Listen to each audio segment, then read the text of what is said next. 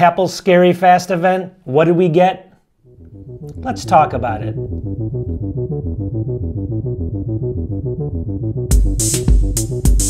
Welcome back to the channel. So I just watched Apple's scary fast event maybe 5 or 10 minutes ago, and I'm going to make this video, so it's going to be a little unpolished, not like my normal videos. You know how I operate though. It's always like that, right? Anyways, what I want to do in this video is I just want to go through what they said. And they actually only spent about a half hour on this event, and it was pretty simple, but there's some big changes. I think I'm a little excited about it, but at the same time, there's a couple letdowns, so stay through the video. I'm going to tell you my kind of the worst take of this whole thing, and also some of the good features that came out with Apple's Scary Fast event. At least we got the M3 chips. That's one good thing. Let's talk about it. All right, so if you haven't watched it yet, what they announced, number one, is the whole lineup of M3 CPUs or M3 chips, which is great. If you look at my screen over here, you can see them. We got the M3 standard chip, 8-core, up to 8-core CPU, 10-core GPU. Not bad, right? So it's going to be a lot faster. They're claiming, like, you know, they actually put it against the M1 chip for some reason. They're like 2.5 times faster than this, and it was all the M1 chips, not the M2 chips. So you got to take their graphs with a grain of salt. Anyways, but then they came out with the M3 Pro chip, the M3 Pro, which is up to 12-core CPU, 18-core GPU. Not bad at all. And then they actually did come out with a third one, the Max actually. M3 Max, 16-core CPU, 40-core GPU. The big kicker here is that one actually can go up to 128 gigs of unified memory, but you're going to pay for it. If you look down here, the normal M3 can go to 24, and the M3 Pro can go to 36. Not too shabby, right? But still, we'll have to see. We'll have to do the benchmarks as soon as it comes out to see where these things fall. All right, so let's just show you some of the big changes here as well. This is the one thing that they're always like, ooh, everyone's going to talk about, but is it really that important? Take a look over here. So here it is said, mind-blowing, head-turning MacBook Pro. You can see it in here. It looks like it's a different color, right? So we kind of scroll down here and look in here. They actually came out with a new color, space black. Look at this. So it's a blackish space color, I guess. That's my new word, blackish, I guess, or whatever you want to call it. But basically, here it is. You can see it right in here. And it's kind of like space gray, but a lot darker. Now, they claim that it has some kind of nanotechnology that limits the fingerprints, so let's hope for that. Because if it's like the blue one, you know, you might like the way it looks. It looks awesome, doesn't it? But if it has a lot of fingerprints, it's just not worth it. So let's hope they fix that issue. But look at that, space black. It's just different than space gray. Not too bad. That's the big kind of take on it. I don't want to get too excited because a lot of Windows people always tell me, like, big deal, it's a black laptop. Lenovo's had those for years, and it's true. I don't know why we get excited about this kind of stuff, but we do. And you know, it's a good comment they say, and I see where they're coming from. All right, so as we go down here, here's the cores in here. Now, again, a lot of this stuff, it says 2 times faster rendering. This is with the 16-inch MacBook Pro with the M1 Max, you know, faster than the M1 Max, I'm sorry. So you can see it's using the M1 Max and not like an M2 chip or anything for saying it's 2.5 times faster. And now it does have actually hardware accelerated ray tracing as well. So they are claiming better graphics performance. And I read like the M3 chip should have about 2 times the graphics performance of the M1 chip, the standard chip. So that's not too bad in there. And you can see in here it says 80% faster CPU, 18 trillion operations. But overall, the design, now let me just take a step back. The design of both the 14-inch MacBook Pro and the 16-inch MacBook Pro are exactly the same except for that color difference, all right? And we're going to get into that in a second, but the change, nothing's changed. No ports have changed. The screen really hasn't changed. It's all about just the CPUs and this iteration. And if you want to stay tuned, we're also getting a, you know, the 24-inch iMac, a new one as well, with the M3. So stay tuned for that. So as we go down, it says it's got all-day battery. Now, one cool thing with this thing is they're claiming up to 22 hours of battery life now. So can you imagine 22 hours of battery life on these things, which is going to be incredible. I think they're claiming 18 hours. You can usually get about 10 on that, so maybe you'll be able to eke out 12 or 14 now, but still best in class for sure. All right, so now I'm on the ordering page, and a couple things to take note of. If you look here, it says choose your new MacBook Pro. So if I go down here, you can see here. So this is actually the M3 chip only. So they have a 14-inch with the M3 only. The big kicker here is I think it used to start at $1,900. This one's only $1,599 brand new, so it dropped considerably. But why did they do that? I was looking in this page, and there's no more 13-inch MacBook Pro. So with the actual touch bar, they got rid of it, it looks like. You tell me if I'm wrong, I can't find it. So it looks like this is what's replacing it. So they have the standard M3 chip here, which is a little weird. But anyways, there it is. 8-core CPU, 10-core GPU. Now this is the big take of everything that I'm super disappointed with. I want to just state it right now. They're still shipping with 8 gigs of RAM on the base models. Now, I heard there was a rumor it was going to be 12, maybe even 16. They're still on 8, so this is the reason, I mean, I love all the things they're coming out with as far as the chips, But with 8 gigs of RAM, I mean, come on. I mean, we need at least 12 on the base systems. You guys tell me if you agree. That's a huge letdown on this stuff. Anyways, take a look over here. So on this base model, $1599, you can only get it in space gray or the gray color. Now, and you can do it over here as well. So the only time you can get black on the 14 inches, if you go all the way up to the M3 Pro here. I guess this is the M3 here, you can see it there, but this just comes with a terabyte SSD for $1799. But over here, this has got 18 gigabytes of memory, 512 gigabytes storage, and that's only $19.99. So I guess, and you can get it in the space black. So if you look over here, this is actually not a bad system. This is comparable to the old system that they offered, kind of the base model. So you're getting some good upgrades here. I mean, I guess a little bit more RAM, barely. I guess the same, you know, but a faster chip. So it's not that much of a difference, but it's $19.99. So don't let them fool you. They're giving you about the same, but a faster chip. The memory went up, what is it, 2 gigabytes or something, so that's not a big deal either. All right, so for the 14-inch, if you go down here, you can see some other configurations, 12-core CPU, 18-core GPU, and this is $23.99.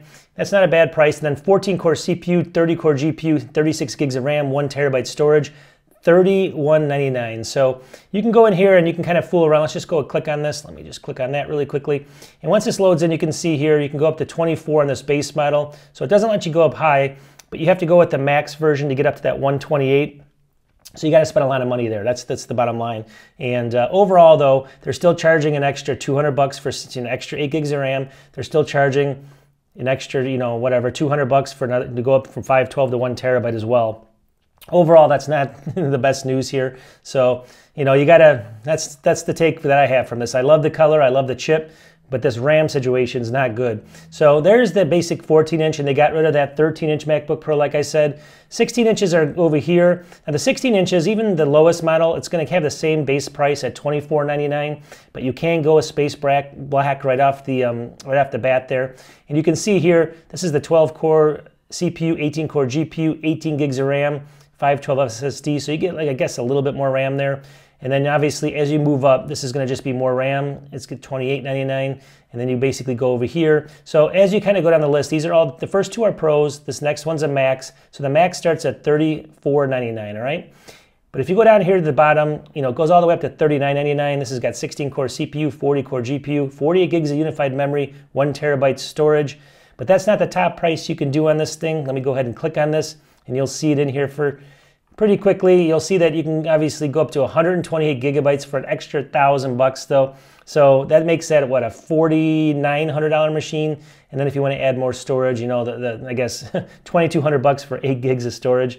I just did a review of 200 gigabytes. I'm showing 2 terabytes or 4 terabytes. A 4 terabytes drives are like $200. They're charging $2,200. I know it's a little bit different, but still, that's another disappointment here. You know, the color is nice. You're getting a little bit more, a lot faster chip, supposedly. We'll test that out. But overall, I mean, what do you guys think? Tell me in the comments. Is this a good, I guess, change or a bad change? I mean, obviously the RAM is the biggest thing here. The overall configuration's got just slightly better, and you got the new color, but that's really the only change on the MacBook Pros. All right, so my favorite was waiting for this, all right?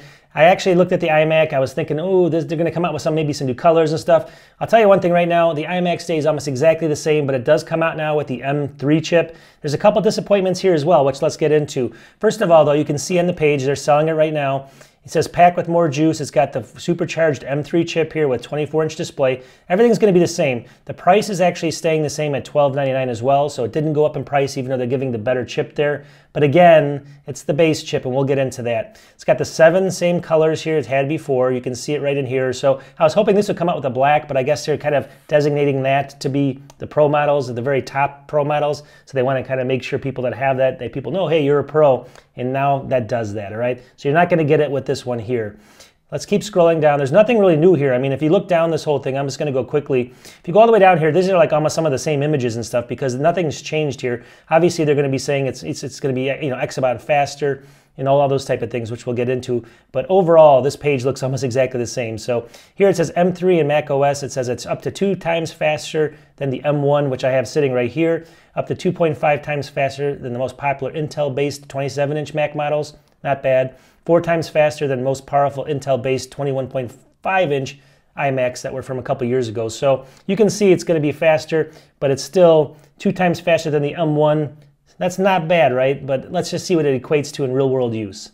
All right, and then finally over here you can see Here's the page where you can buy them. It says it's now available starting on 11-7 or 11/7 of this month. So you can go ahead and order these. Same price here. The one thing to take a note of this, and we were hoping for something else here, but they're only giving us the M3 chips. So a lot of people were thinking a couple things. The color change is minor, but they were thinking maybe they would, do a M3 Pro on the iMac. They didn't do it. They're keeping it like a really base model. So all we can do is hope for the 27-inch coming out brand new, maybe with the Pro model or a Max model later. That's a bad sign, but who knows? We'll see if they come out with that later, maybe in 2024. But right now, they don't even give us the Pro chip here. And you get that on the Mac Mini, you get it on a lot of other systems. So if I had the Pro and I actually had some more RAM, I would probably pick this up and just sell this one over here. But now I got a debate about it because it's really only the CPU. This only comes with 8 gigs of RAM again, which is really disappointing. Only the M3 chip, and it's $12.99 down here. So you do get the Magic Keyboard, and it has the same things where you have to upgrade over here to get the 10-core GPU just like you before. So the first one over here is 8-core, 8-core. This is 8-core, 10-core. This is 8-core, 10-core. The difference here, though, is obviously you get the add-ons like the Touch ID and the keyboard. You get the Ethernet thing and the plug and all that stuff. You guys know the whole routine there, right? So overall, am I disappointed? I mean, it's at the end of the day, I am a little bit, because obviously it's the same $200 here. We didn't even get 12 gigabytes, and the storage is the same. And I'm kind of, now I got to debate. Is it really going to make a difference if I'm, what is it, 2 times faster? It might. I mean, they say the gaming can be a lot faster. They're saying over double the frame rates of what it was getting before. But when you're getting, it's not for gaming. So when you're getting 20 frame rates, it could make a difference at 40, right? But overall, it's a tough sell. I just wish they came out with the Pro chip and also maybe some more RAM as a base model. And just to let everyone else know, I'm going to go back and I didn't mention this, but it looks like 11/7 is basically when the 14-inch is going to come out. And I think over here, 11/7, it says starting here on the 16-inch. He said there was one maybe later in the year, and it might be the Max chip might be coming out a little bit later. I can't tell if it says it in here. I can't see it. He says November 9th to the 13th. So anyways, you see the idea. It's going to be coming in the next couple weeks no matter what. So it's either one you get. You may have to wait a little bit longer. But you tell me. Here it is. This is what we got. We got basically the M3 chips, and they're supposedly a lot faster. That's number one. We got a different color on the MacBook Pro. They got rid of the 13-inch MacBook Pro with the touch bar. If you like that, looks like it's gone. I mean, I don't think it's ever coming back, right? And then if you want the iMac and you waited all these, for 2 years now to get the next one, you're going to get rewarded with the new chip, but you're not going to get any more RAM, and you're going to have to pay up to get the extra disk drives and all that stuff, storage. So, you tell me again, are you happy about this? Is this a scary event for you, or is it a happy event, right? Overall, I'm just glad they didn't get rid of the iMac, and if the 27-inch comes out later, I'll be happy. At the end of the day, you tell me, post in the comments. This was totally off the cuff. I did this within 5 minutes of watching this, so I apologize if it's not polished. But you know me, this is how my videos usually are. Please subscribe if you can, and I will talk to you guys soon. Peace.